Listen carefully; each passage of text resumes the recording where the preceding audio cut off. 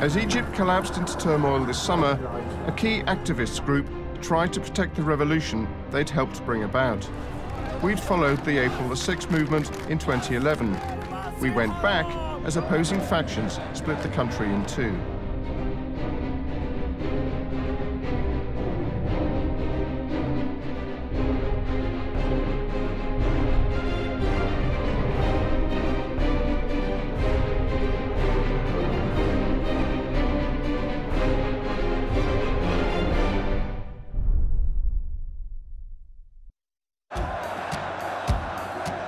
In January 2011, the Egyptian people came together to overthrow a dictator.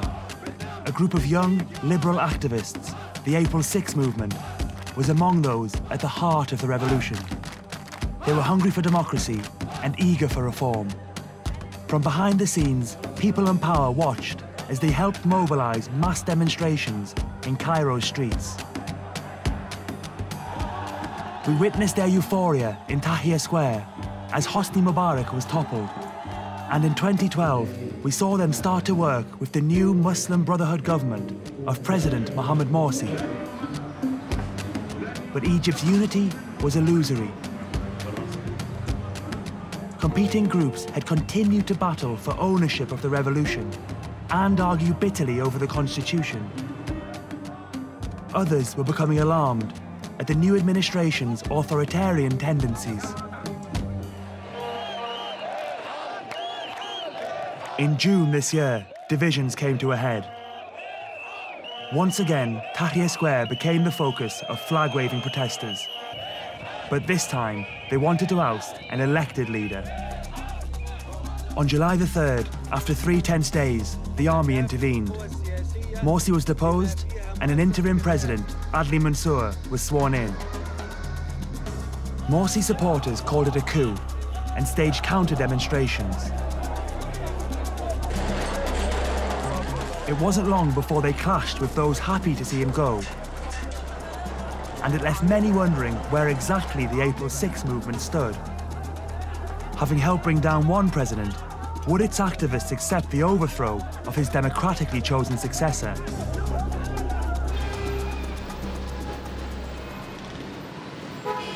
We returned to Cairo to follow the group over 5 dramatic weeks, as Egyptians wrestled with an uneasy choice. Which of the bitterly opposed factions to support? For most in April 6, the choice was already made. 3 days after the military takeover, they were making their feelings about Morsi very plain.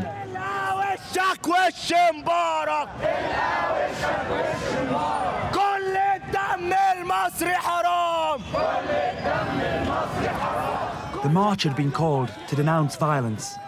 The previous evening, clashes between pro- and anti-Morsi protesters had left 36 people dead. But tempers were still running high.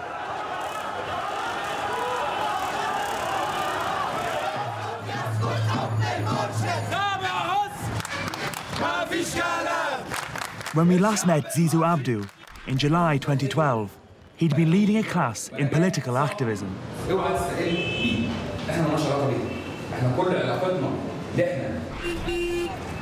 Zizou and many of these protesters had once fought security forces in these very streets. But today, they shared a platform in opposition to the Muslim Brotherhood. Their shields carried images of friends killed during Morsi's tenure. Entering Tahrir Square, they stood with Egyptians who expressed solidarity with the army.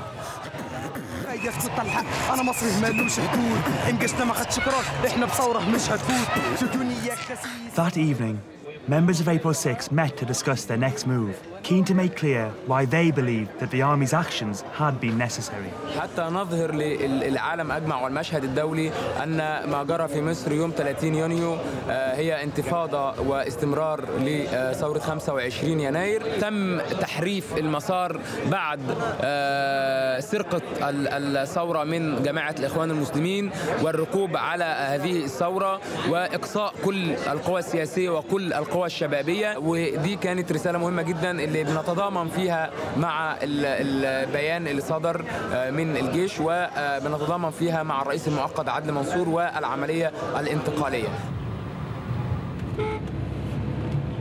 Across town, Ahmed Meir, one of the founders of April 6, returned from a meeting with Egypt's newly appointed leaders. الحاجة التانية كنا اعترضنا مع الإعلان الدستوري ونعترض على كذا وكذا وكذا ونكلم الإعلان يعني أبعد دلوقتي خبر أقول إن أحمد أعلن رئيس الجمهورية. ما أنا عملت خبر ده أصلا و12 اتكلم في اعتراضات المجموعات الشعبية عن الدستور وتخوفاتها من بعض النقاط واتكلمنا ووعد إن يكون في إعلان دستورية مكملة تعالج الأخطاء الموجودة ولا الحاجات التانية إن ده إعلان دستوري مؤقت. We last met Ahmed in 2012. He'd been invited to join an assembly charged with devising Egypt's new constitution. He'd been among a number of non-Muslim Brotherhood delegates, but over subsequent months, the others dropped out. They feared that an Islamist agenda was taking hold. Many of Ahmed's comrades had urged him to quit too, and he was left with a difficult decision. السلفيين لابد من وجود أحكام الشريعة في كل بند، فبرضه هستنى شوية ولكن برضه إن فشلت هذه المفاوضات ممكن يكون في انسحاب يعني. Ultimately, he had no choice but to withdraw. واعترضت وقلت احنا كنا متفقين على كذا وكذا وكذا وغيروا كل ما تم الاتفاق عليه. هذه نقطة. النقطة الثانية لما حصل إعلان دستوري للرئيس في نوفمبر أو ديسمبر 2012 ادى للرئيس صلاحيات وعمل قلبان جامد، فوقتها كان في يعني محاولة لتقريب وجهات النظر وبنحاول نكلم الإخوان اللي هو ده ما ينفعش وده هيخلي كل الناس تثور ضدكم، يحصل انقسام في المجتمع. ممكن يؤدي العنف بس الدستور ده هيتمرر بأي ثمن، فده قالوها لنا صراحة أكثر من مرة يعني. It was a key turning point for April 6, a group which has always seen itself as one of the guardians of Egypt's revolution. At the start of this year, its activists returned to the streets in protest to Morsi's administration, a government they helped bring into being. But this was not without cost. Several of them were arrested and one was killed. إن في عضو عندنا في 6 أبريل تم ضربه بالنار، استشهد في أحد المسيرات المعترضة على أداء الرئيس الجمهورية، فضرب هو جيكا طفل عنده 17 سنة يعني. Across Egypt, anti-Morsi sentiment then hardened as groups, including April 6, combined under an umbrella movement called Tamarod, or Rebel. Its aim was to mobilize public opinion and petition the president to resign. شاركنا في جمع توقيعات لحملة تمرد، جمعنا حوالي 2 مليون توقيع تقريبا في أوضة تلاقيها كاملة هنا وفي المقرات التانية كلها توقيعات يعني. If the Tamarod campaign had strengthened the army's hand in moving against Morsi, out on the streets, the consequences of the July 3rd coup were now unfolding. The deposed president's supporters were mobilizing too, and both sides strove to show that they had a popular mandate.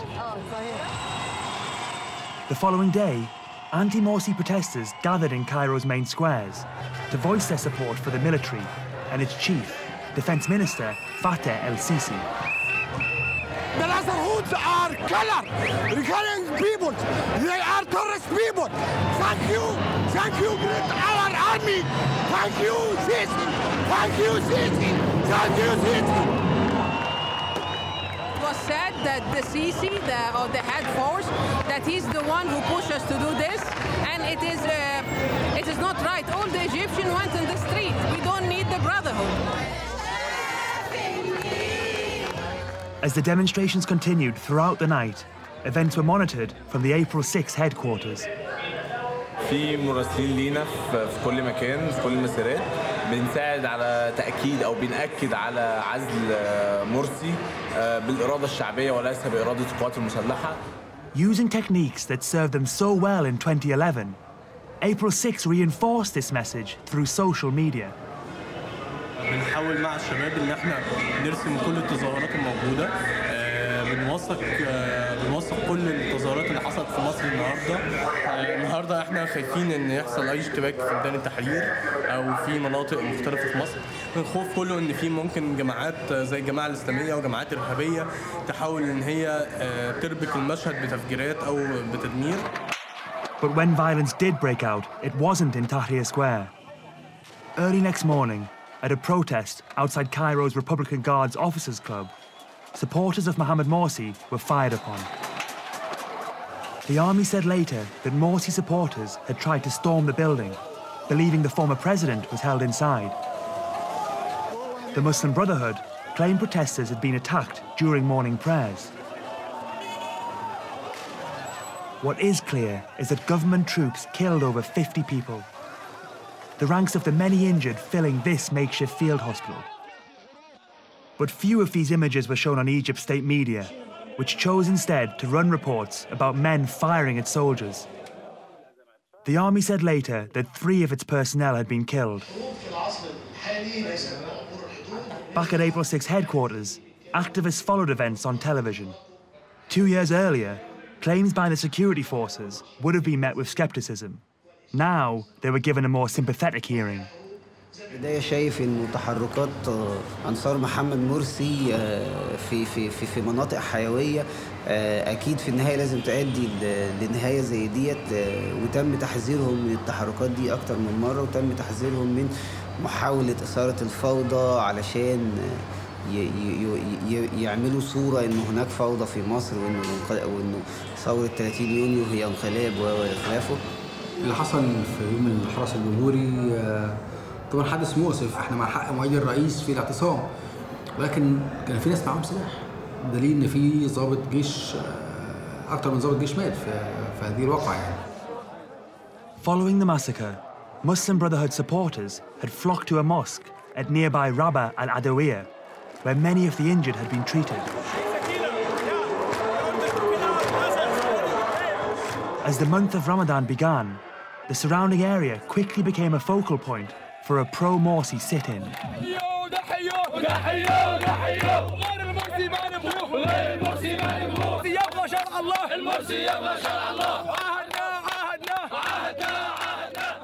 The sit-in began to attract ever larger numbers. As most attending were now fasting during daylight hours, food was donated and kitchens were set up to feed the crowd at day's end. We helped to make the iftar for 1.5 million Muslim today. I think this coming in Guinness record or something like this. I hope to do something like this. With Morsi supporters determined to stay put until their deposed president was reinstated, the area quickly took on the look of a semi-permanent camp. Although the atmosphere was peaceful, away from Rabat, the army claimed that weapons were being secretly stockpiled. This was refuted by people who saw themselves as the real victims. If you go and search here in any place, you don't find any knife, you don't find any army, you don't find any gun, you don't find any RPG. What's the damage in RPG? We don't buy it. We come in here in peace, not violent. What's the army doing with us? That's the question I'm asking to el-Sisi. What are you doing with your people? Another confrontation was brewing. As the sit-in entered its 3rd week, Defense Minister el-Sisi addressed the nation. يوم الجمعة الجاية لابد من نزول كل المصريين الشرفاء الأمناء ينزلوا عشان يدينوا تفويض وأمر بإني أواجه العنف والإرهاب المحتمل. 2 years earlier, Egyptian security forces had been fighting pro-democracy activists. Now, a general was calling for mass demonstrations. That Friday, Sisi's call was answered. Hundreds of thousands came out into the streets. The security forces had been given a green light to clear Rabat, and they wasted little time in using it.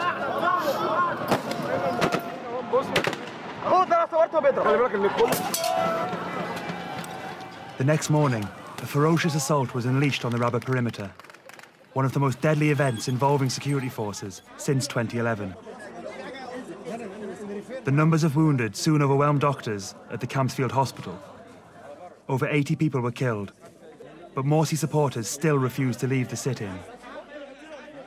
April 6 activists were rattled by the army's ruthlessness. They'd supported Morsi's overthrow, but were wary of endorsing violence. They hadn't responded to General Sisi's call. They were equally infuriated by the Brotherhood's determination to keep protesting. في موجة جنون كده موجودة في مصر دلوقتي، سواء عناد جماعة الإخوان ورفضهم لأي حل سياسي ورفضهم الاعتراف بالأمر الواقع، وكذلك إن أحيانا السلطة في بعض الأحيان بتكون يعني في عنف مفرط أو قوة مفرطة في سواء الفض او في التعامل مع بعض الصمات، فالامر بجد معقد دلوقتي وصعب. احنا حاولنا نكلم تاني جماعه الاخوان المسلمين، فبنتكلم معاهم اللي هو خلاص بقى يعني ادركوا ان الشعب رافضكم، وادركوا ان الشعب يعني مش بيحبكم وقد يصل الى حد الكراهيه. اذا كنتم انتم سياسيين يعني فابداوا فكروا في الخطوه القادمه وابداوا في كيفيه الخروج باقل خسائر ممكنه. But no one at Rabat was paying much attention to April 6. Protesters were now reinforcing the approaches to the sit-in and paying homage to the sacrifice of those who had died so far. الإخوة كان ساعة الضرب عليهم كان جامد، كان في بيحصل فر وقر والناس بتهرب يعني، فهو كان واقف بيثبتهم ثبات فخد طلقة فاستشهد فالدم بتاعه. Undeterred by the fierce summer heat, protesters were turning the camp into a mini-city. The numbers swelled before the dusk prayer, where memories of the recent killings resonated.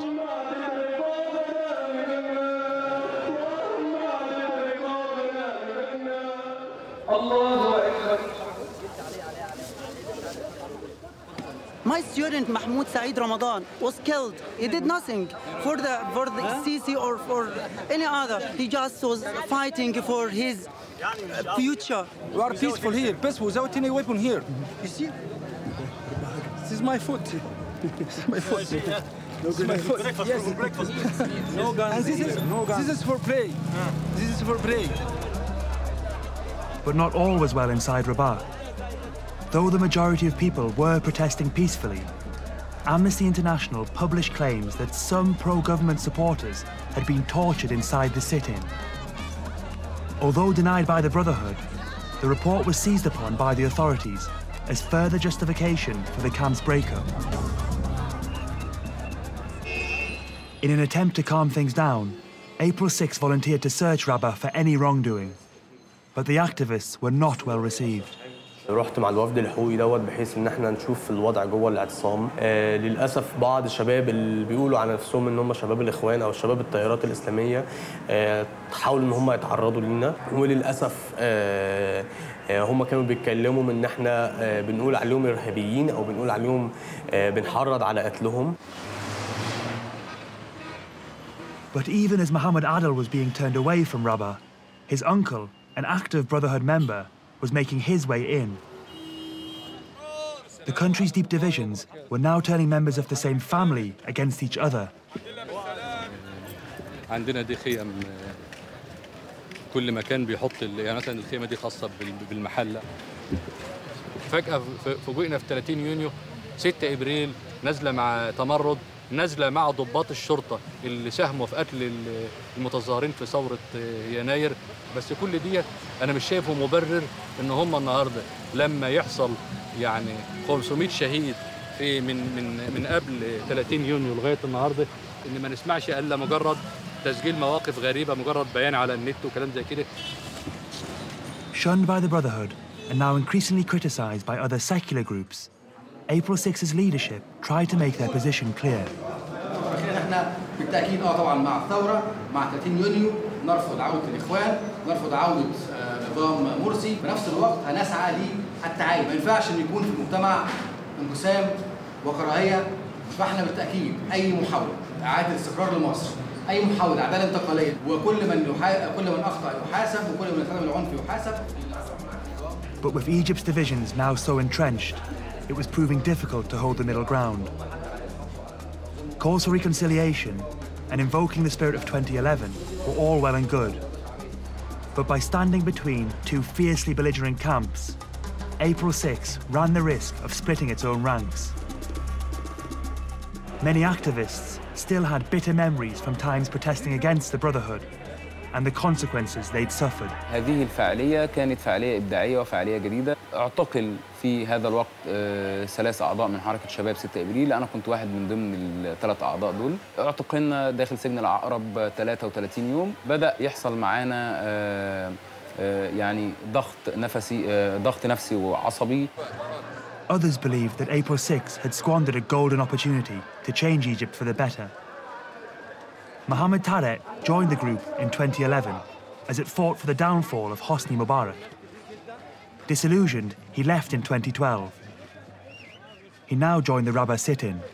ولكنها للأسف بعد الثورة انحرفت عن المسار الثوري الحقيقي. للأسف وضعت يدها في يد جبهة الإنقاذ التي كانت متحالفة مع الفلول. لمجرد أيضا اختلافهم مع الإخوان في بعض الحاجات. تعصب لفصيل معين هو تيار الليبرالي العلماني مثلا. But Mohammed's reservations about April 6 were aimed more at its leadership than the group's core ideals. برغم كل شيء أنا أحسبهم عندهم حس وطني. أول حاجة إن هم يعملوها إنهم يبقوا مطالبهم مطالب الشعب مش مطالب السياسيين. كنا نتمنى برضو إن هو أحمد ماهر يبعد شوية عن علاقته ببعض المنظمات في الخارج يعني. يبقى ولاءه الكامل لمصر. It was a familiar criticism. In 2011, working with pro-democracy activists from abroad had proved useful to Ahmed. Now, he hoped it would do so again. In a bid to end the Rabaa sit-in, which had lasted over a month, a number of foreign politicians had flown into Cairo. It's a meeting with John McCain to talk about what happens, opinion, how we can stop violence, solve the problems. So we talk. But the time for talking was running out. The new government believed it had a clear mandate to use force against the Rabaa protesters. And behind the scenes, they were gearing up to use it. يظن البعض أنه قادر على منع حركة التاريخ أو إيقاف عجلة الزمن. As it became clear that neither of the opposing factions would give in, April 6's isolation increased. The group was losing its influence. Being able to understand both sides of the argument was no longer enough.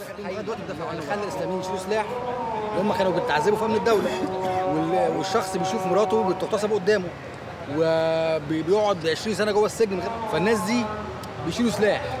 فلو في ديمقراطيه بجد ويعملوا يعني الديمقراطيه الصح نفسها وتعلموا الصح من خلال الممارسه، ده يكون احسن من هو يكون ارهابي شايل سلاح. فده كنا بندافع عنه قبل الثوره، فما ينفعش بعد الثوره اما نلاقي ان هم مخطئين يبقى احنا الاكثر فاشيه منهم يعني. لكن ما ينفعش تقول لي ديليت كامل الاسلاميين، هتشيل تمسح دماغه ازاي يعني؟ ليه موقفنا الفتره اللي فاتت مش ثابت ومش قادرين يعني ناخد موقف معين في النص، ومش قادرين نضغط على الحكومه اللي هي اصلا فاشله حاليا او الحكومه اللي هي كلها فلول، وفي نفس الوقت مش باين لنا رؤيه الفتره الجايه نبقى عاملين ازاي. الجيش او السلطه مش الجيش، السلطه دلوقتي شايفه ان هنفرض اعتصام باي ثمن حتى لو مات 5000 واحد. نفس الوقت الاخوان مش عايزين يعترفوا ان خلاص دي اراده شعبيه. لو الوضع ده استمر ممكن هيؤدي وضع سيء حسب الكتير دلوقتي. Few were heeding such warnings. On August the 14th, with Ramadan over, the authorities launched their last and most devastating attack. Bulldozers ploughed through the stalls and tents, even crushing a makeshift morgue. Some protesters fought back, but they stood little chance against the government's overwhelming force. The exact death toll is still to be determined, but estimates vary from 400 to well over 1,000. Clashes erupted around the country, and the government declared a state of emergency. Protests and violence continued, while Rabaa was left smouldering.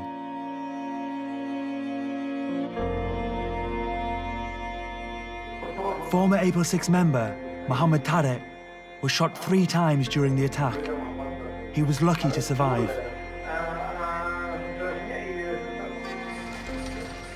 Five tumultuous weeks had left April 6's appetite for democracy intact. But its unity had been threatened, and the ambitions of 2011 were still not fulfilled. الموضوع احنا بنثق في الثورة. الثورة هي اللي هتنجح في الآخر، مهما دخل أي حد يحاول يكون له مصالح معينة، لا الثورة هي اللي هتنجح، فاحنا بنثق إن الثورة هتنجح وهدفها هتحقق.